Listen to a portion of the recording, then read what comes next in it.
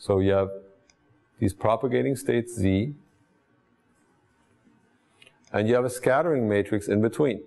You have the A's that are incoming and the B's that are outgoing, and you have a scattering matrix. You could solve that scattering matrix analytically. It's not that hard.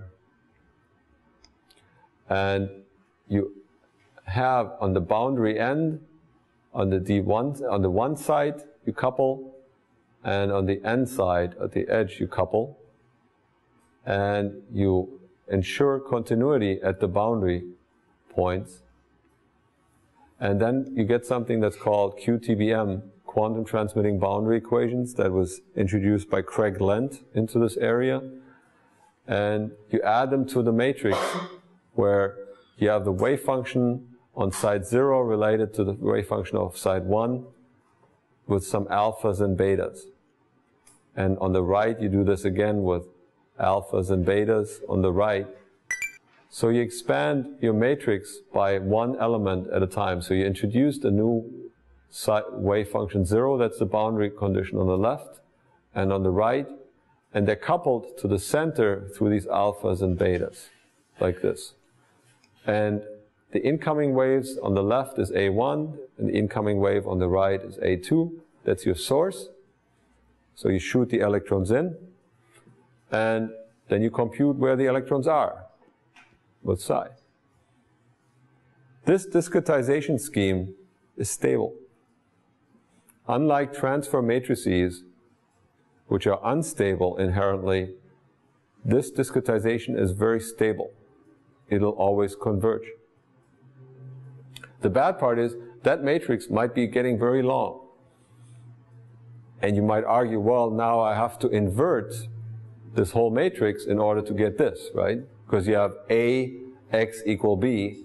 In order to get X, do I have to invert A? Not quite so. Okay, so we'll talk a little bit about that. Oh yeah. So now you can, so this is the typical QTBM approach, quantum transmitting boundary conditions, or method. And that's all very nice and very solid. And it's in the Schrödinger way of thinking.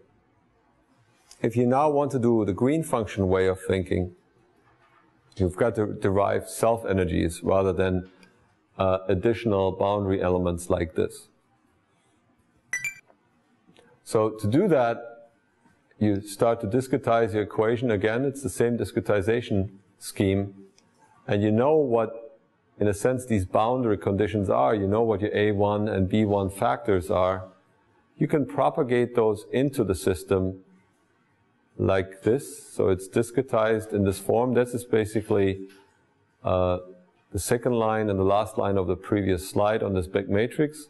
You can migrate it in and have a term here that modifies element number 1, off-diagonal element number 1.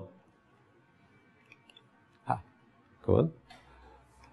And you have a self-energy that sits on the diagonal and a source term. So you can identify these self-energies and these source terms, and you get a modification of the non-Hermitian Hamiltonian to incorporate these boundary conditions. Now, you can plug this into non-equilibrium green functions, and really in 3 slides I can't explain non-equilibrium green functions to you. I refer you to some things that are on NanoHub later. And you get a modified form of the wave functions and the sources. The meaning of energy has changed. It's no longer an eigenenergy, but it's an independent variable that can deal with the excitations of the sources.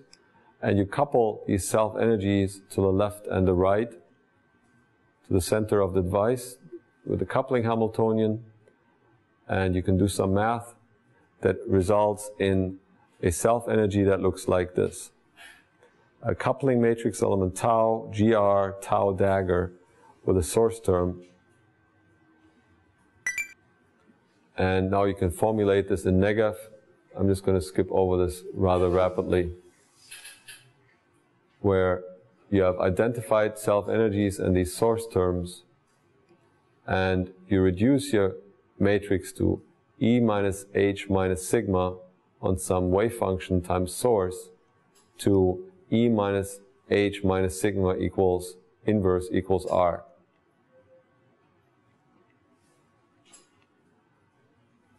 Okay, so these NEGF equations work for channels with two contacts, with the channel green functions, and you can compute the electron density and the inscattering in the following form. So here is the self-energy, GR. Here are the scattering self-energies, and here are the boundary condition self-energies. So I realized I went really fast. And to learn NEGF in a full, understandable way, it'll take a semester.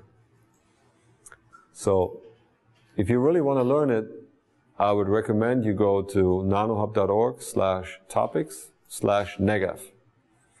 And Supriya Datta has his full course on how to learn non-equilibrium green functions on the NanoHub.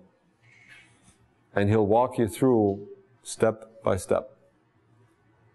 I think that's much more powerful than trying to cram it into a 10-minute lecture.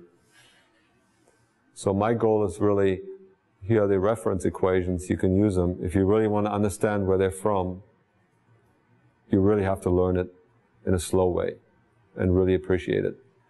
My side comment is, you don't need to read these Russian papers by Keldysh, Kadanov, Bain. Just go to Supriya Datta's lectures, and there's also some introductory papers for engineers. It's much more powerful than reading all these ancient papers. He has a very intuitive way of looking at that. Okay?